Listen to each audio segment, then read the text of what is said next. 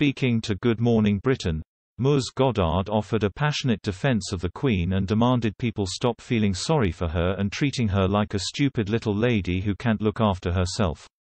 She explained how the Queen is a strong, independent woman who has more experience than anyone in the royal family and will be able to deal with any criticism Prince Harry might fire at her in his new memoirs, which he announced yesterday. Her comments come as speculation rises around what Harry could do next to his family in his shock new book expected to be released in 2022. Ms. Goddard said, "Can I just say, I really abhor the way people look at the Queen as some stupid little lady who can't look after herself. This is a strong woman who has been through an abdication.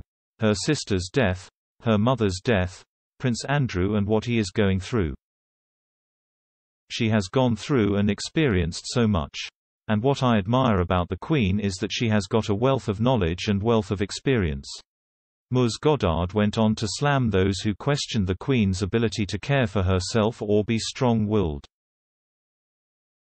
She said, "She is continuously written off as some frail silly old lady who has to be looked after. I am not going to say it, the book is going to be pleasant. But I don't think we can automatically say before anything has come out that it is all going to be about bashing his family. He has had a much broader life than that." Trisha Goddard's passionate defense of the Queen comes as Prince Harry made the shock announcement on Monday that he will be writing his memoirs. While specific details of the book are not yet known, it is believed it will cover his time in the royal family and in the army. The book is also expected to be released in 2022 on digital and print platforms. Discussing the book, Prince Harry explained that it was a necessary step at this stage in his life. The prince said, "I'm writing this not as the prince I was born but as the man I have become. I've worn many hats over the years, both literally and figuratively, and my hope is that in telling my story, the highs and lows, the mistakes, the lessons learned, I can help show that no matter where we come from, we have more in common than we think.